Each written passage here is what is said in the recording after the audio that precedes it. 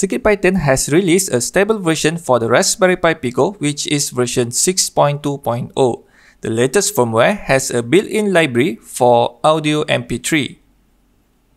So for this tutorial, I would like to play MP3 files using Maker Pi Pico.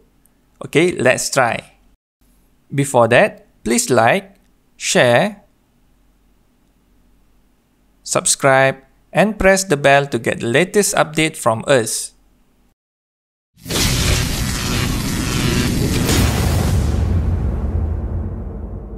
I'm using a Raspberry Pi Pico, Maker Pi Pico base, and USB 6W speakers with audio jack. Connect the speaker to the audio connector and USB speaker to the power supply. Then, connect the Raspberry Pi Pico to the laptop using a USB micro B cable. Before we write the code, we need to prepare the MP3 file. CircuitPython supports mono or stereo MP3 files from 32 kilobit per second to 128 kilobit per second with sample rates from 16 kHz to 44.1 kHz. Here I have my own MP3 file, selamat.mp3 and imbas.mp3. Copy and paste the MP3 file into the CircuitPy drive. You can use Mo Editor or Atom software to edit CircuitPython code. Open the code.py and use the code example I shared in the Citron tutorial page. Replace this part with your MP3 file name and the duration of the MP3 file in seconds. To run the program, just save the file. When the GP20 button is pressed, it will play MP3 files on the GP18. Selamat datang ke Citron Technologies. Selamat datang ke Citron Technologies.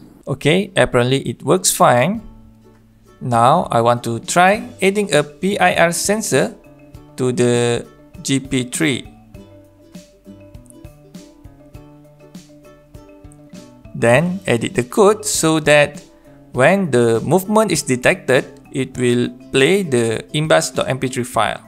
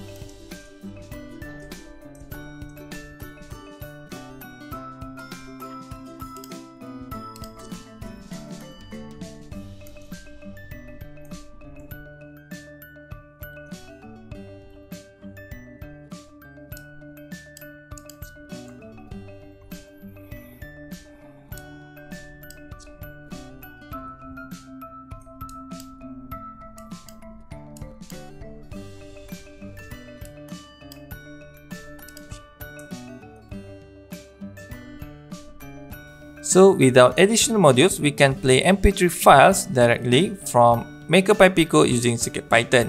That's all for today. I'm Idris from Citron Technologies. Good luck and thank you for watching. Assalamualaikum.